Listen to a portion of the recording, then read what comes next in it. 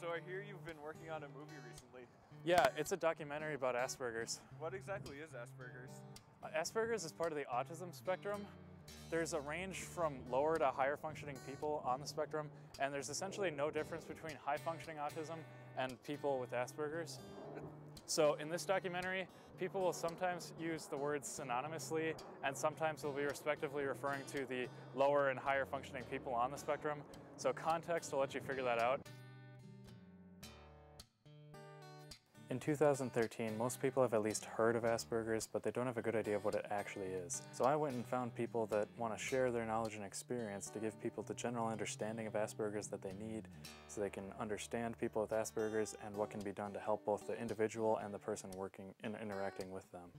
My name is Paul Johnson, and I was diagnosed in 2007. I am 54 years old and came to Minnesota from New York City, born and raised in New York City, Brooklyn, New York.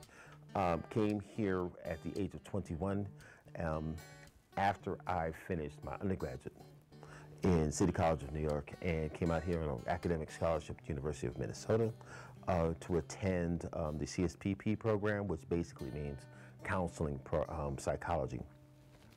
And after the end of the 2.5 years with that, met a woman who I really felt a kinship with and had a very powerful friendship with, and we stayed together. And when she visited me, a little bit of time that I went back home to getting my graduate degree, we got engaged, and I came back out here to Minnesota and started my family. My name is Rachel Powell. I have a son who is 11.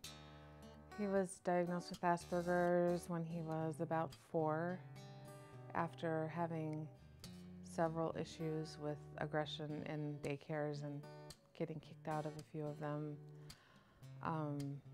One of the daycares recommended that we have him assessed by the school district, and that's when we found out he had Asperger's. My name is James Williams, and I was diagnosed with autism when I was 3 years old. I was born in 1988. 1988 is an interesting year in the history of autism because it was 2 years before 1990, which tends to be around the year that now people in the autism world consider as the historic start of the autism baby boom. People who study history know that after World War II there was a baby boom, but there was also a big autism baby boom that occurred in the 1990s. When you have autism, there's kind of an interesting way your mind thinks. Everything is kind of connected to everything. There's also a different form of logic that you have when you have autism. That's why one thing I often tell people without autism is, if something seems illogical, it isn't. You just don't understand the logic. There are many ways a person might describe it, but I'd say autism is a disorder where you think differently, you feel differently, you act differently, you behave differently, and your body is made differently. And because of those differences, you struggle living in daily life. The word autism is a Greek word for self. We have an experience of life that is completely self-enclosed, self-encased within ourselves. We might experience something, we might know something, we might understand something we want to say to other people, and it doesn't come out right. And so there's that problem with that communication. It's like, okay, well, I understand, I feel this.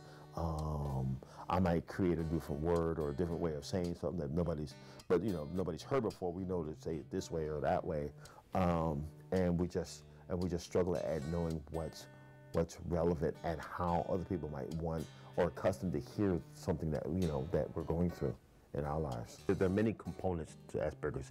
I can give it a short version and I can give you the long version. The elevator version of it is to say it's a social deficit in a person who does not easily recognize the ways in which to engage and interact with people on a social level. That's the first and most prominent characteristic of a person with Asperger's. Those kind of problems are the things that draw people to you as this person is different, this person is struggling, this person is quote-unquote disordered. And so those are the main characteristics that you'd find in the person who has Asperger's. And then you have issues where where you have repetitive behaviors. And you have people who like to stack things or have a special interest in something that they're really interested in, and it'll just study that one topic and characteristic or subject deeply. That's another main characteristic. And knowing what we want to say or how we want to say it, irregardless of how other people might want to take it, is another part. And so those are the so-called language issues.